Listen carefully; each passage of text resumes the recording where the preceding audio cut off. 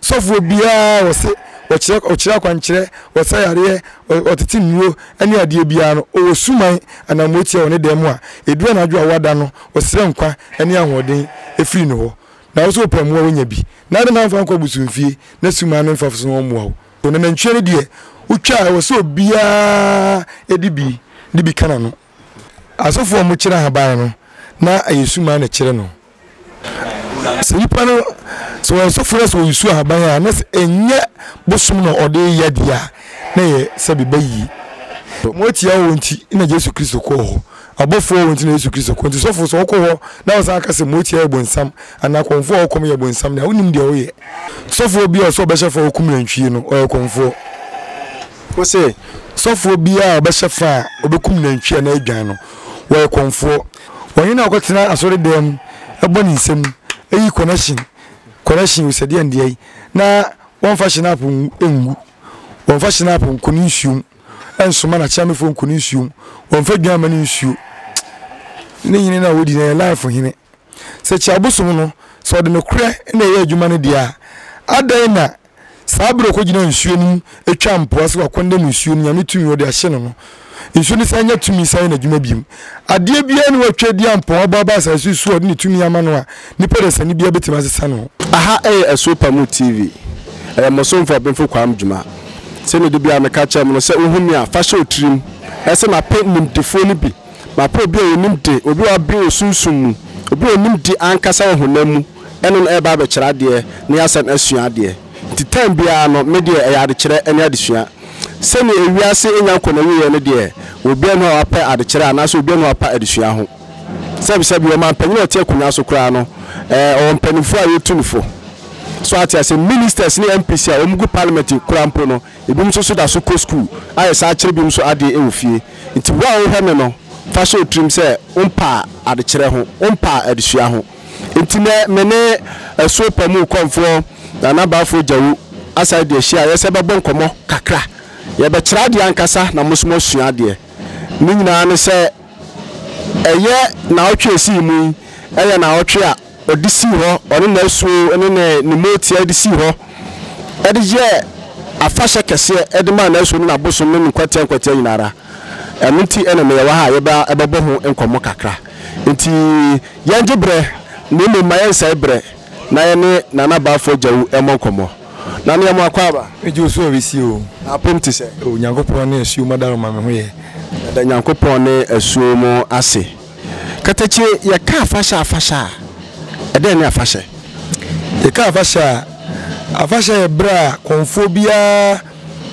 eye amamre ma ni nsuo ede pri ye die ema ni kru ana ne man ene si afasha adu konfo ne ma na Abosom aduane de pri ahoden enkwa penya sirinya ede ma na hoho na boafo ne man ene ne wiase afasha eye akonfo nko ana Abosom somfo nko ana shefa na se okunka ja binya enyam nko ana mu ahemfo ehyefa na akonfo so ehyefa na yehwe Christopher de na eye Christmas ni Easter ene nkramofo de na eye Idul Adha ni Idul Fitr no no musala no se no so afashe na afashe ni nyina afashe na meme ye konfo nti na me kafa meme de no na mum no afashe de asori foti mi shebi nkramofo ti mi shebi obi ase ne de ye na ye de ne hemfo de no ene bo abura ene ya na enam ekwa ba akoso koso hini bia bebedwa ebe shefa wanya amane angu nsama na Abosom a ontimi shefa ho dise odika ya amamre na Abosom ansana na mama kwan ma da ho ansana watimatena se ama bia abechia no na wafutu obi ni nsem bia waka che ne man okay ebi a mobeti se bia ogan bi esun bi wa akire anase mobeti twene esun bi wa akire aha eya Abosomfie mene na so bi dia danse se yakwa Abosomfie a enyan ne nkokọ ne twene de chese se esuani nti se wakwa Abosomfie bi no akọ sa ne mani bo no ma ana ne wabisa ho aha de Paamuu na Abosomfie na hona ne yewo nti beti nwan sun beti se ntwene so ebo a Abosomfie na yaba okay katachi yenhwe afasha den ene didi afasha na se de shefa yo ansa na konfo be shefa no wa untimi fa ope ese me be shefa gye sɛ wode to Abosom anim ana wonsu anim ana wosuma anim wode to suma anim a suma no agye tum sɛ mate ɛkwa adawa ansana wobɛhyɛ wahye sɛ wamfa to suma anim a ebia na kuro na wo mu no na bia na bɛka nansa na wɔtwe ama obi afim na konfo so sɛ wo hye fa wo kurum na sɛ obi wo kuro mu a ɛsa fa hye no andimu ana sɛ onyankopɔn mpo nani eni akiri sɛ ɛwɔ sɛ afa hye no ɛbam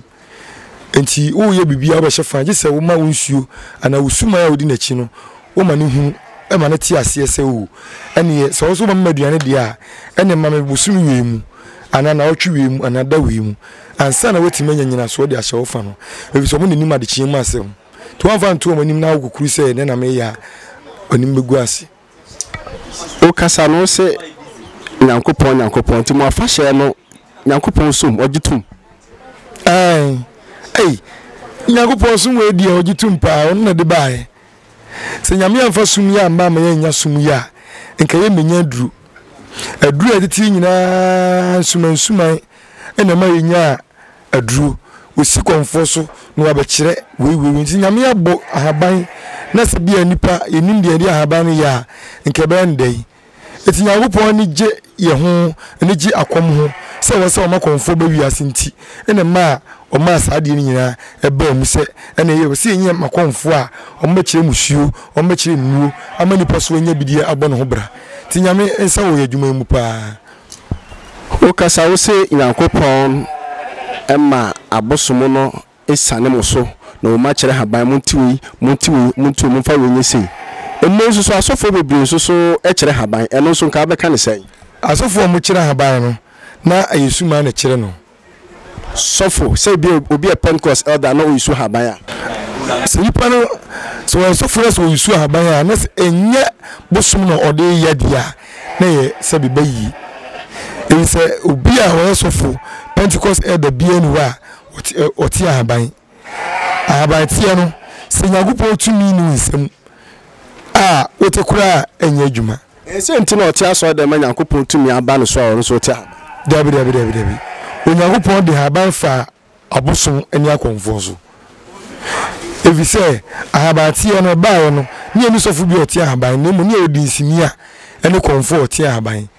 yɛka sɛ obi yɛ di nsini a obi a ɔte nananom kasa ofre nananom te ɔmo kasa ne mu nananom nsini so we di nsini nti ɔte ahaban a nananom kasa fa ne mu sɛ ahaban we ka woni we bom ɛbɛyɛ adwuma ne mo obi ani obetima kasa nyankopɔn kasa fa ne mu sɛ ahaban we ɔmfa nya adwuma eni hɔ nti ya mo kasa nyame akasa kyerɛ me sɛ ni nyina no ɔmo boa ɛyɛ abɔfo ɛyɛ Motia ɛna sɛ nyame kasa kyerɛ wɔde ada ya na mokɔ mountains atwa mountains a mokɔ ɛdɛ wɔ wotu ba bi nyame kasa kyerɛ dada ɛso so kɔ pepa wa free atwa mountains ɛkɔ pepa wa hɔ ɛdɛ o Motia nkwa ne te wɔ sɛ Yesu Kristo ba no kɔ botan so kɔ bɔ mpa nti na mo so Motia wɔ nti na Yesu Kristo kɔ hɔ abɔfo wɔ nti na Yesu Kristo kɔ nti sɔfo so kɔ hɔ na wo san aka sɛ Motia yɛ bonsam ana konfo ɔkɔm yɛ bonsam na wonim deɛ woyɛ enso so mountains ni ne asofo ebe nyina dodo na ho anom kofo ma Yesu Kristo kɔ mountains no so wonim sɛ ɛno na nyankopɔn ɔbɔ na bɔfo so a ɔkaka bibi fa so a ebetima duru nyame ho saa na mountains no so wokɔpɛ bibi afi nyame ho a wotimi kɔ mountains so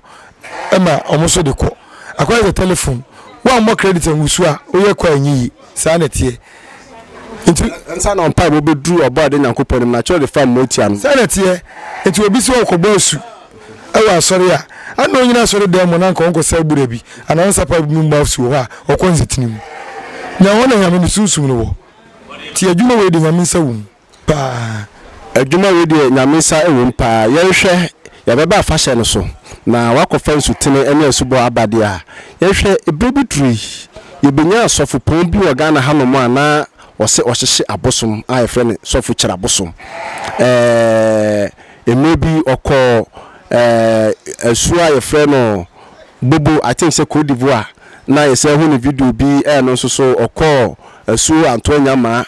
ɛkɔyɛ ko declare no powerless sɛ ɛsɛ asu Nyama eni Tumi bi abiem and if you said that no who says still na Tumi na asu Nyama ekuta no ɛyɛ adwuma te sɛ kane na ɛyɛ adwuma no ugidi sɛ a day until the man declare the powerless are still na that's your juma. Even you bisa me. I said Ghana ha obi a gidi se sofu bia nyame. Sofu bia fi nyame. Na obi a kom de oyebonsam. Se chi Abosom no so de no kra na ye adwuma no dia.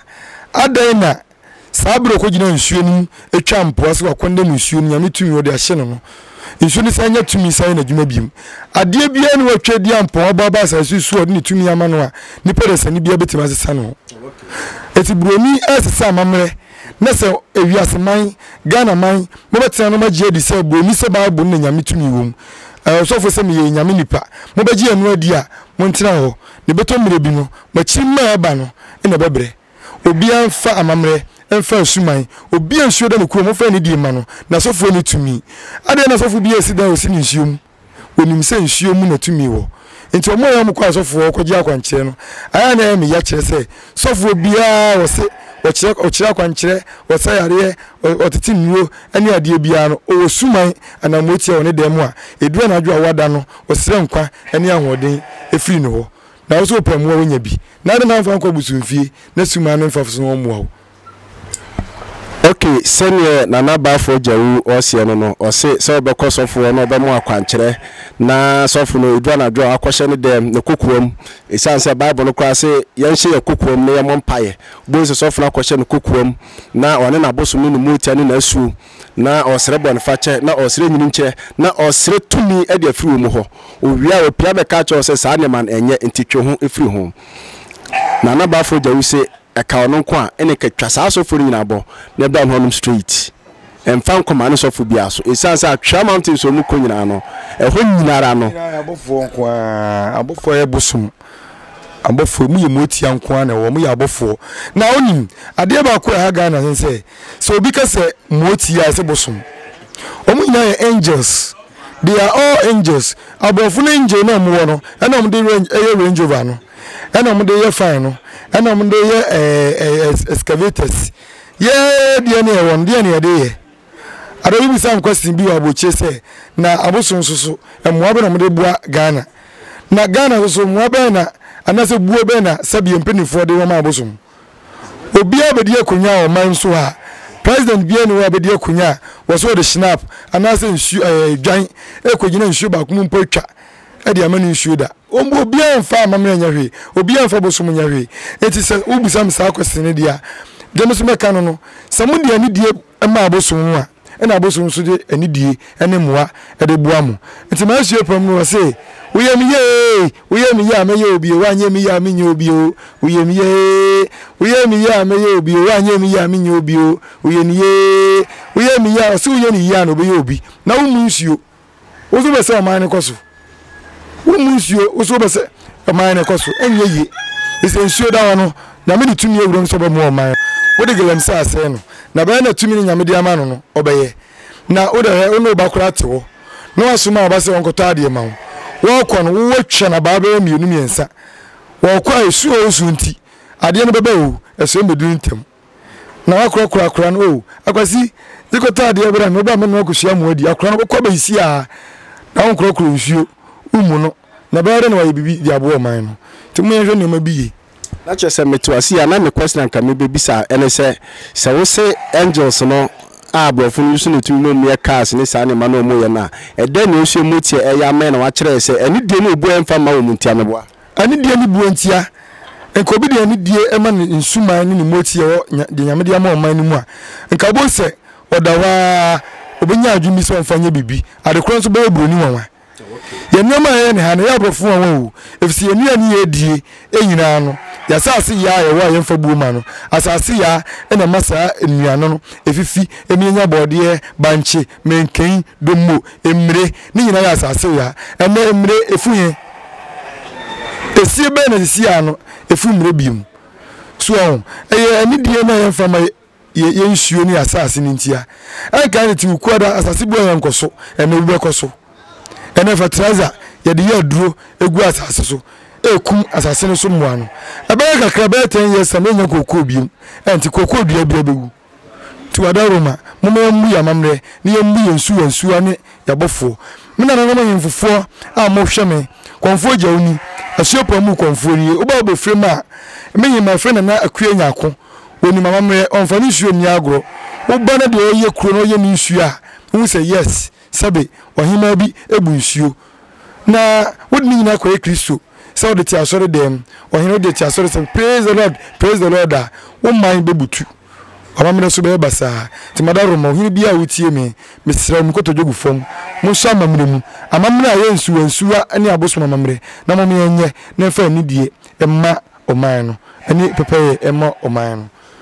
se wakofa ahemfo ne ahema de ababe wua dwumadi a yedi mu dia me pese mesre bisa kaka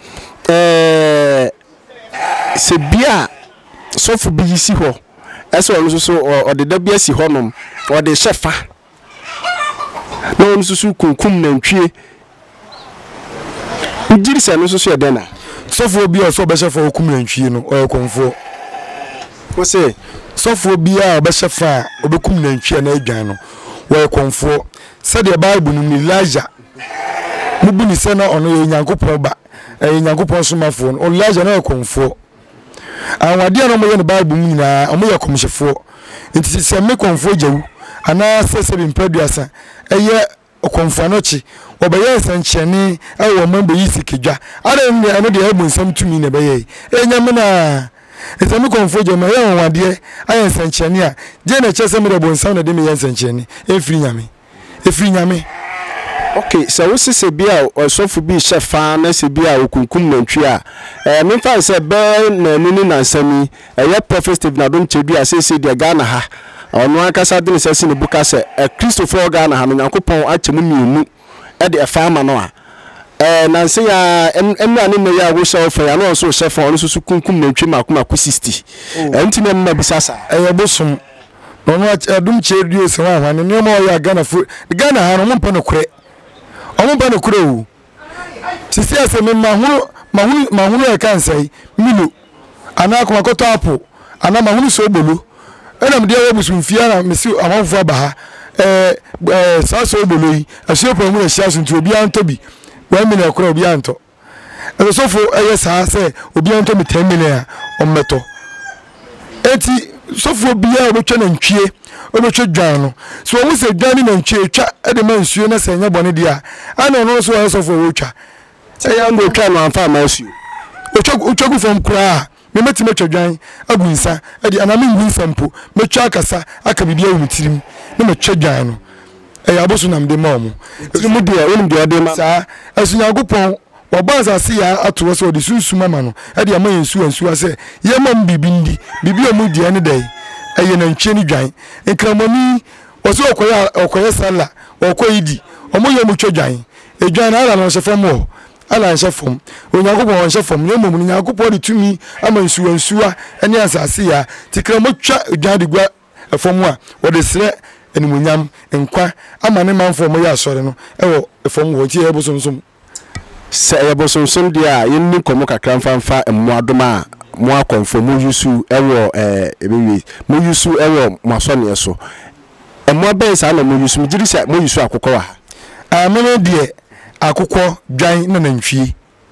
enti yehwe bra wo yusu akokọ edidi dwuma wa so ya asa na mebe ya mamre bia no dwan nantwie na akokọ wodi ka twa akokọ de sere nsuo ni se asuopa nwe mu odidie na aduanam de ma ono wada roma ya de sere nkwane ahoden nti wutwa akokọ no de ahese aduanam ade ma no ope obesom ebia na konfo no wafom no se wafom no de a wutwa akokọ na emfa nti akokọ ya busa aboa ye di busa nsuo no enu ti na konfo bia ya wutwa akokọ ye twa de busa wo wie so adwan no wutwa dwan de sere nkwa ene ahoden ansa na wie de nantwie no atato na nantwie no de utwa wo so bia edibi kana no odwan de ubeyi ade aya mamre no wanu abiso de sesuma nanim na nantwie de wo se nipa bia edibi kana no nipa bia sesen nipa bia baba amamre da no nipa bia baba bia wo so nya bi ade kana na nsuo na hu se wadidi ama obiso anya bia di na chese sofu no ekum na ntwe makoma ku 60 se ode man nsore ma wo mom ye nsore ma nyina obi amedi bia na chese wase kire asofo na mum ye ndi omachi o mum ye ndi omachi ni edi omachi a ye be se ye nioma mum ye hwe ni yi katache babia eti Hefa. Ebi ati yesu Paamuu ni gina ye nie. Wasu. Paamuu ni gina ye nie. Oh, okay. Hana efi tete me na bere su nyina hana na ni gina ye na me baaye no na ewo kuku ni si fom. No mo yi papa aye, mo yi apare wo fom, shina po ni si fom. Omo mana duana kura biscuit kura mo de gu adios ni si fom. Ti me baaye na me se da bi. Ya ni aye no masa ama obi ko hu busumfie kura wo se busumfie tan ne ade na ma yi ha kama ede ama hua isi e wa yi me ye so obo adwuma pa se de ne kan ne obo adwuma na. Okay, yenhwe metima ka se me megu ha nyina ya fashion tina ne mai wa ha. Abashe no amanfo de ne ma ba hwe ni koku ne de ma no ono mshina koku no ne fanta nti amanfo ne mom de ba ni bi nie ya chebi enu echi ne nyina echi bibiri enti di aka ene gu asu ne echi di gu ane de ye nyi su ni sisi a ya meboa di be na otwe a eno so ye besa ache ni aka na chese eye de amanfo adofo a wo madwuma no de beda asu Paamuu ase ya hu se kotokuro mi no bi nsu gu ho no so e kotokuro no obi wo bo no ho ban a ode ba no okay ena koshua susu esu di odi dawa eno so odi na haas ne bese eno so odi na atadwu so ka ho biscuit ni ntofo ne de ni nkotia na wo na edi mo ho na chese esu bi akutankotia esu bi akutankotia okay yenhwe mfasode a ewo afahye so se konfo bi se sofo bi ese o hyefa mfasode ewo so mfaso wa afahye so de ebibiri ebi kura na nka afi ewu ebekuruma no na nka bi obi nim enso afahye ma hyi ebetima sesa no ama nkwa eni ahoden abakuri mu nti afahye de yehye ade bo akuru ye nhye mfanse ekuru yehye fase ya na ma honhom nyina ni age onyagopo so ni age na ono so aboa ma oman no enimu nipa enya anigye ewa asetinem nti afahye boa pa se afahye eboa no krom hofo na afahye ne boa won anase wona wosom ewo asone no wa omo tihye suma na se ne kroni nyina enti ne kum na nhwie no ne ache amoman na nya bi adi bise dwan enso oman no okay ye kasa no o ye se ohene ahemfo ahema se enei hu se ohene bi gina so dem na se bia o se asofu yi de ye hwe ne nyuma pa o ye nti ye bokunya e de amano a ese fata asempa na obisa yo sofu a osaye hene na sofu yi na se bosonson yankwase asemi ohini so akodi ohini so aye akunya ene de watena so akunya no so ye bosom se bi on de afeni aba ma no nti on de ne bi abosom bi anka ho ohini bia ni ho a sebe akunya eni na hinie ho nese akunya kura ni na hinie ho kura mpa wonsu a ewo so son no no beda gunsa obeda twedwama ni nsuo no enti ohina wontwe ohina wonsa ohina sebe onya mamre mani nsuo na bosom de me hu ne se onya ohina wo ohina okotena asore dem ebo ni nsem eyi connection usedi ande na one fashion app engu one fashion app nkoni nsuo ensoma na chame fo nkoni nsuo one fa dwama ni nsuo ne nyine na wodi na life hine obo life no kwa se bia de o kekan oye ni nyina ogunsa otwa dwan de ma na su ne na kunya ene ohine no ohine wase afia duru me mama nkonya aduane na mfie num me shefa ama mabosom ana me shefa ama me kuru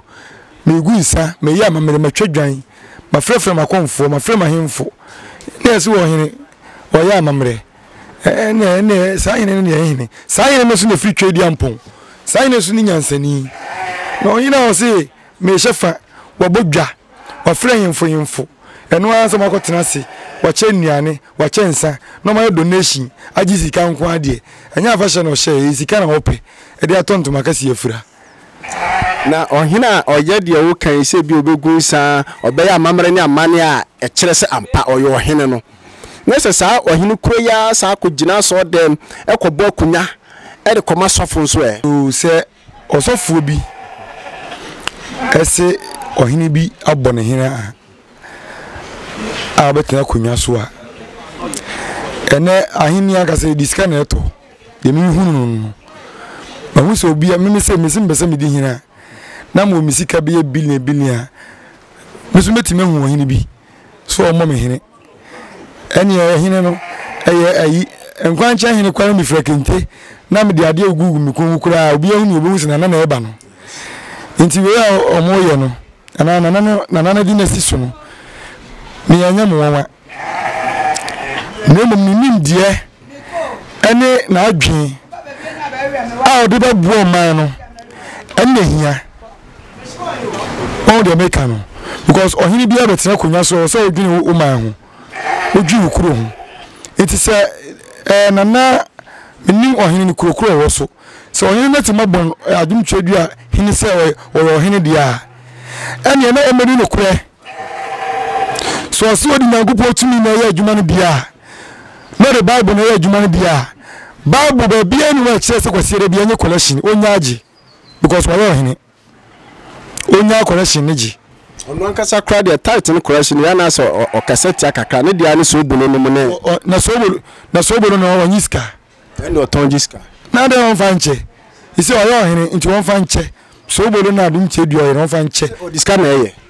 oh so on fanye ncha manfo me so fan obi ama miska bia sumanu sika de maame no o de maame se won kokura mfa enwuram no do to me dem na mnipa bi suna diska na maame meso me dia ya adoye ma anya obi ahwe me dia ya adoye to no so fanya adoye nemos all told ya is business in a church no ana sorry no e Bible no mu preach o mu teach they are teaching the word Bible and when you nyame nsem no moka wo e yensem bi anipa ba mu miensa bi e hia ya o moka ho asem na mo dia Bible ona omo preaching na sorry dem tiso ahini bi fa to makota sorry dem na me chef no ahini bi ametrase a I don't care me fa ho asori dem no akota nhwe ani mu nhwe ani mu kwa because ohini o tuntuma ebi kura sara na akoye kwasiada wa hunsa akota sorry dem say ukoyi Jesus aye na Jesus no wona nankan so na otfie akunya no so na odema ho no wagunsa ma na ho emproud was say unsa manada eti awose Ghana fo ehwe saade ni medini konfo jewu na meka asem minka ni obi atem meka na kure no ohini bia fa ebuo ni die mani nsuo ne konfo enna mamre na uja amredi asa ujidi asa unjini monko na mode monko ngwe no asoma wa chiamefo wodi enfa ho de abi ohini bia sabe okonfo na chi sabe dienti na ma one sabe ohini be ya danfo dienti ya bibi na siye wo ye bibi na nsanchani bi si ma sabe obenya advance connection wo no ohini bi ntem so ahun na oyin so die sa wo ye ohini na se bia wo twa sabi na wanya okonfo ama na nhwum ama wa onewe bre etosini etime se na nanoma konfo moma yenso so yembu ye ho yensiesie ye ho ma ye na nanoma yemfufo so fabuo emaye yenya dia ye be twedom aba ye nchen na esi a nipa efiri ye nchen esi a no asofo ne ero mo yemfu ye o na ya konfo de di hine nyeye ehia so ni Nyankopon kasa ya ti o ye konfo ne Nyankopon kasa yeti sofo bia ni bia se oti Nyankopon kasa ji akonfo enre ya na chi Abosom se wahyehyɛ Abosom eso ne ono asase ye fa ni die ma yensuo afese mahu eso skani gold a wayi na Abosom mu waje awie wana betima fa police akɔkye no obi antimi eti wo konfo okuro a fa ni die ma no fa buo ma no ɛna nanu konfo so musiesie mo ho mo fa buo ma mo ho na si edi sei ewo man mu da wase nana bafo jawu se odamu na mo ase na we hwe ne sei me de misade but me bete na be hunu kakra se nka kro bia wo hunu so bia no kro no wo ne konfo anas oman no ne konfo enso na nse mi hunu sa usu se de bentra de enti nyina no se ya konfo na nka se yemu bi enka na kure konfo bi free ba bi ko eba me hame ahafo ema gwa so mahene agi ni tum obetenetere kurom ho no okọ no oba afeko wiase wagije manfo si kan nyina okurom ma eko wiase akura gwa so mahene kura sabi enungu ase kan no aso no anya konfo eso todo so edo to bibia de para bonanim ekoye ne ho so konfo ema ensem bebire ne si akiri enti ya konfo no so yenya sa ade no se sunsumu kan wa mega sunsuma kan sa kom nsu a engase akom ewo so sa akom wo so dia ene wo se afa baabi no bo life kakra no ya nanom so kakra so won sabe obia ni wa omo bible no kura kan okwa Ecclesiastes 7:20 a o si ni po bia ni wa wo ye papa no nya bone konfo mitimi ka se papa nkwa na meye mitimi nka ne sa ede ya bone de bi wo papa so wo onyago okro boy okro papa woni na bone woni mu enu ti otimi twi obi ka boni wonmu nyame ti obi ka boni wonmu no saa na oyi nipa bia na so no nkire se sabu nim sa ade a woyi enye konfo wabo pa oni na wabo okuro ahini hunu se wabo ebuo be na de be ma hu o ga jen se wunsu okura ka kire o se be ka kire na se se okura onyi ni so ni nsa wo yekuru nsani so on the make no konfo wi na te se nana konfo Paamuu ene o se mawi e che o se mawi bare no hen bibu ma konfo no na o ka bibi chen se ahwesi meka nje o se wati enti ya konfo mo yesu ense yesu mo ma hunidie no kredie emra ya afa na ye mmade we yemu nipa hu ni o ma da Abosom ka kire no ye ma nipa ntie no ni enya wiase fefede ene mu nsensem no no emwa si ye ne saa ebe ye fe ayinfo bebuye ayinfo besuruye no me yanye ne saade a ohini kura unse konfo ba beti anso no akọ de meka no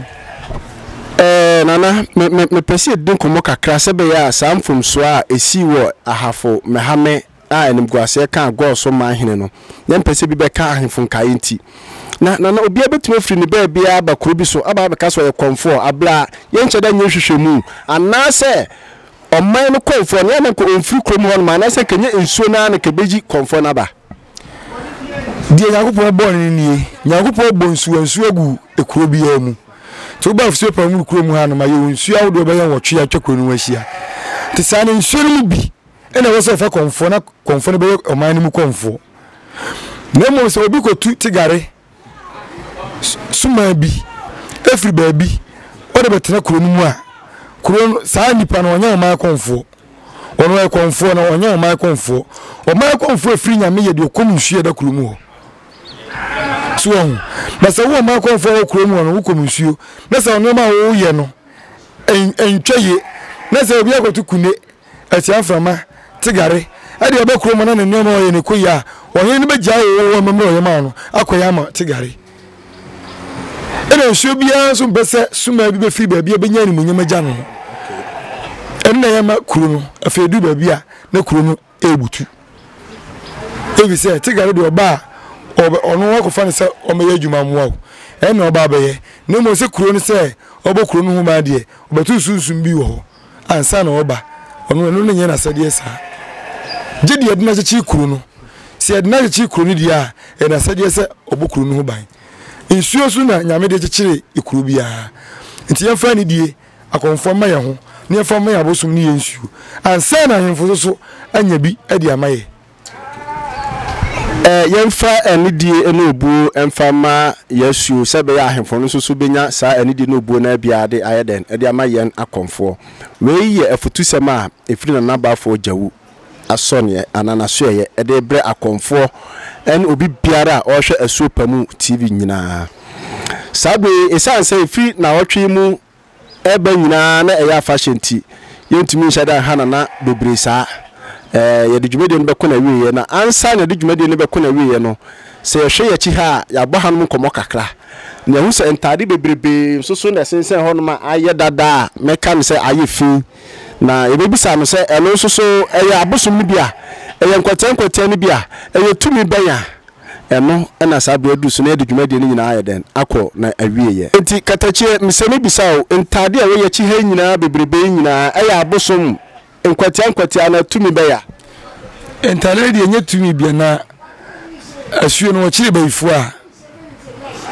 bayifo ya no mo atare mu kwatu nti woje